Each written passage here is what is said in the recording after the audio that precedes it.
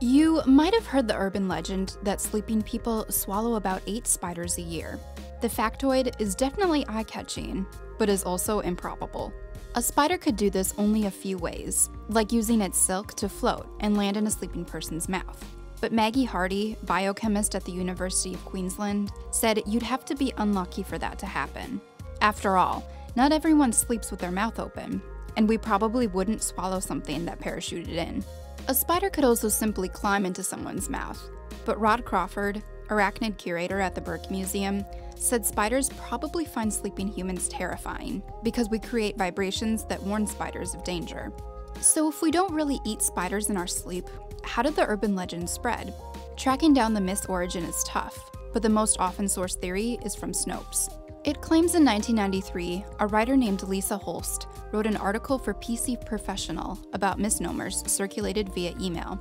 To prove her point, in the article she included the eating spiders myth.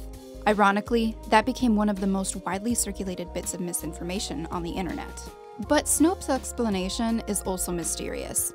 For one thing, Holst supposedly found the fake fact in a 1954 book called Insect Fact and Folklore.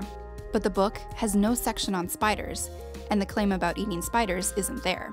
And when someone asked the Library of Congress to verify if PC Professional existed, it couldn't.